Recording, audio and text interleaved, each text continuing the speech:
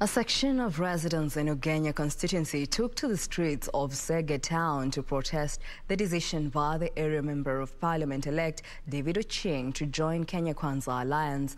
Business at the township came to a standstill as the protesters decried that what they termed as being auctioned without their consent. According to the aggrieved residents, Ochieng, who is also the Movement for Democracy and Growth party leader, did not seek their opinion before making the decision to ditch the Raila-led Azimio la Umoja.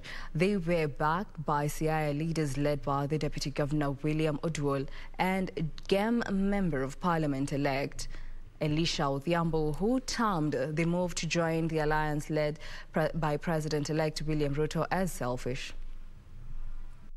Those parties to fold up and leave Azimio.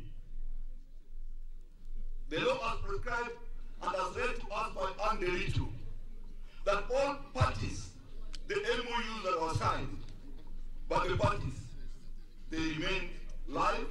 Kenye David Ochieng amefanya tumekasirika sana.